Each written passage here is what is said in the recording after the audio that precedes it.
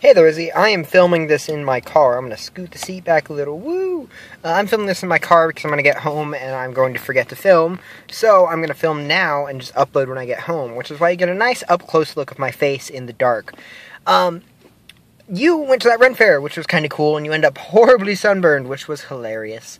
And I was just waiting for your face to peel, like that guy who had to peel his face off in the show Mutant X. You probably don't remember. Apparently the internet doesn't either. I was trying to find, like, a picture of it, and nobody had one. Because I was going to post it to your Facebook wall and be like, this is you peeling your face off. But nobody could find. I couldn't find it anywhere, because apparently everybody else forgot that that show existed. I didn't. I remember it.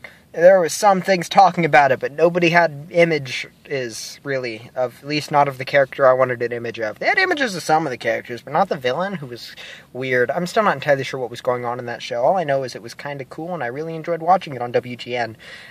Wow, okay, it has been a long week. I have been just working and working, and then I spent way too much money on comics. Way too much, trying to get caught up from the past couple weeks, and I really need to find a better outlet for my money spending. I also recently started playing MTGO, Magic the Gathering Online. It's kind of cool. It's their official app thing. It costs $10 to get in, and then you can buy stuff on there, and they give you some event tickets, which are kind of treated as the de facto currency for trading. And you can use that to trade with bots and get the cards you want and build pretty much whatever deck you want, which was kind of cool. And then you can play with anybody, random people, friends, whatever. Like I said, it costs $10 to get started, but I think it was kind of worth it. I'm enjoying it. I'm having fun. I built a really terrible deck called Splinter Tin, which is basically built to get rid of turn your lands into artifacts and then get rid of all of your lands out of your deck and your graveyard and your hand, because I'm a terrible person. So also meant to do that on turn 4. I typically manage it on turn 5, and then I get ruined because people can just build whatever decks they want, because all the cards are on there, like, ever.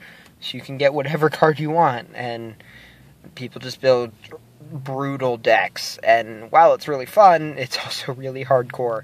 I need to try and put together my blue-white control deck on there, and just see how I do against actual decks. But yeah, it's really fun. I'm enjoying it. It'd be cool if you did it too, but I know how that goes. Doesn't matter. Do what you want to do. Do what makes you happy. Also, Ghost Salsa. Ghost Salsa. Is that, like, chunky, but it's not there? I'm confused. How would Ghost Salsa work? Get back to me on that. But Ghost Pepper Salsa, rather. Last time I saw it, you could get it at Winco, like the Mrs. Renfro's or whatever. I don't know, but that's a way to get it, and that should be interesting. Yeah, I'm gonna enjoy this one. You need to come up with a punishment for me. Ask people. Don't ask my sister. My sister's mean. Or at least she is when trying to come up with punishments for you. But not as mean as I would like to be. More just like moderate public embarrassment. I'm gonna go. I'll see you on Monday, Izzy, and I bet you have cool stories from your peeling face. Later days.